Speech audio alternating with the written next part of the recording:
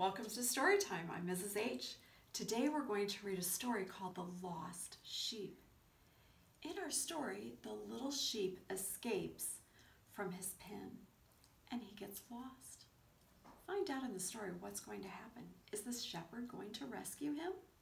Before we listen, let's get our wiggles out. I wiggle my fingers and I wiggle my toes. I wiggle my shoulders and I wiggle my nose. Now there's no more wiggles left in me, so I'll sit as quiet can be.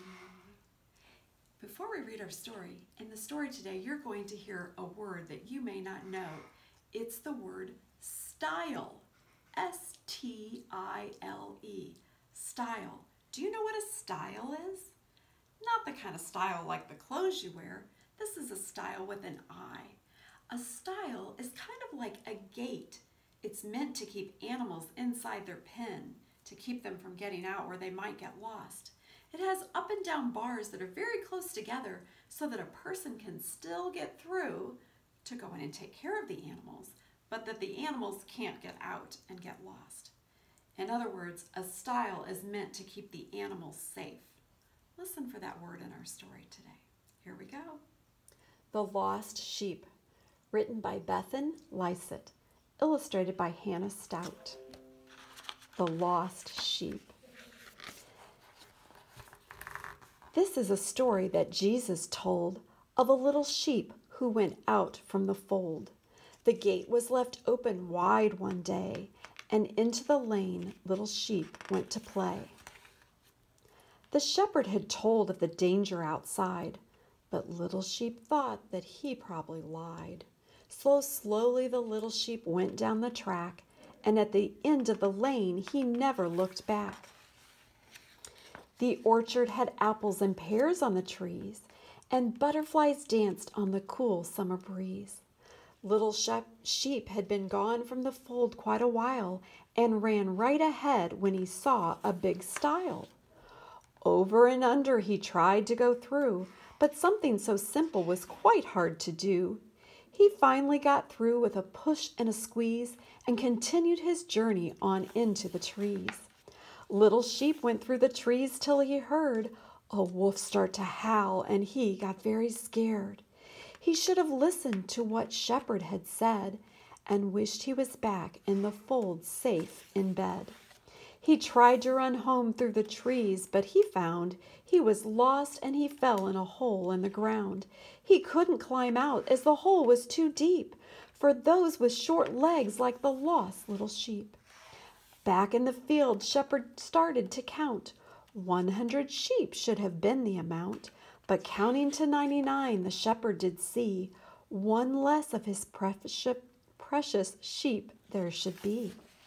He started to count all the sheep once again, the twins' little black one, the one that was lame. Looking around, he noticed the gate and knew little sheep must have made an escape. He started to search high and low on the lane, hoping to find little sheep once again. He went through the orchard and over the stile, all the time looking for the sheep's smile. Sheep was so scared what the shepherd would say, knowing the trouble he'd brought his own way. But hearing the shepherd calling for him, a baa escaped that he couldn't keep in. Shepherd was happy to see his sheep there and helped him right out with no time to spare. Sheep was so tired he fell straight to sleep and dreamed of his field and the 99 sheep. But Wolf had missed out on catching his dinner and settled for fish and chips to stop getting thinner. The little sheep had become lost when he went his own way and didn't stay safe where the shepherd had said it was safe. Just like the little sheep in this story, we have all gone our own way and strayed from the good shepherd, God. He doesn't want any of us to remain lost, and he loves us so much that he sent his only son, Jesus, to find us. Jesus went to the cross to take the punishment for the wrong things we have done. And if we trust in him, one day he will take us back with him to his fold, heaven. John chapter 10, verse 11. I am the good shepherd. The good shepherd lays down his life for the sheep. I love the story of the lost sheep. I especially love the rhyming in it. Did the story sound a little familiar to you? If so, that's because this story actually was first told by Jesus over 2,000 years ago. It's a story from the Bible. It was written in the Bible so that we could learn about Jesus being our good shepherd. And it was written in this fun storybook to remind us again of something that Jesus teaches us. I'm going to look through the book again, and I remember there were 4 words that were very important in the story. In fact, they were written very big. You might not have been able to see them. One is the word lane. Lane. One was the word orchard. One was the word style, the word I told you to listen for. And one was the word trees. Lane, orchard, style, trees. Can you help me figure out why those words were written larger on the page? Let me think. They don't sound alike. They don't rhyme. They don't start with the same letter. But let's see, what letter do they start with? Lane starts with L. Orchard starts with O. Style starts with S. And trees start with T. L-O-S-T.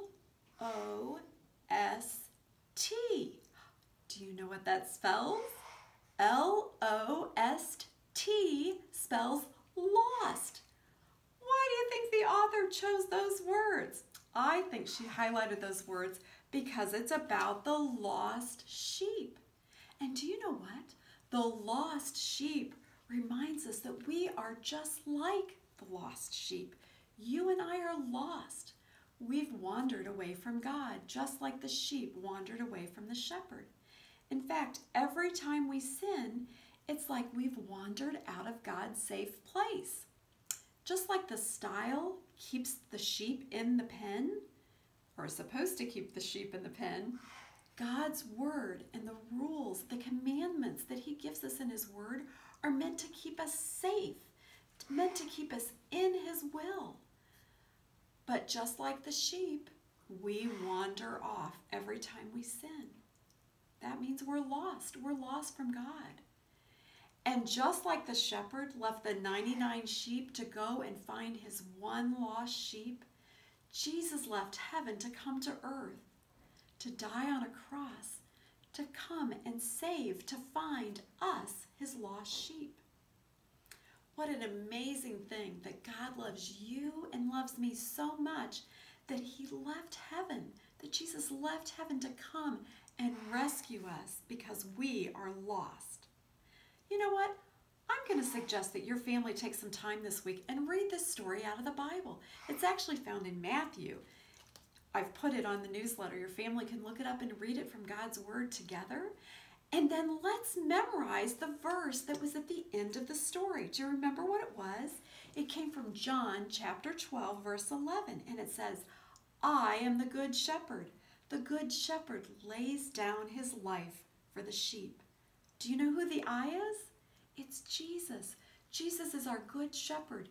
He laid down his life for us, his sheep, because we're the lost sheep. Will you pray with me? Dear God, thank you that Jesus came to this earth to search for his lost sheep. Thank you that he laid down his life to save us from our sin. Lord, help us to remember that the commandments you give to us are meant to keep us safe in your will. Help us to obey you and to stay inside the pen where you put us, Lord, because that's a good and safe place to be. Thank you that you love us and are willing to rescue us from our lostness. It's in your name we pray. Amen. See you next time for Storytime.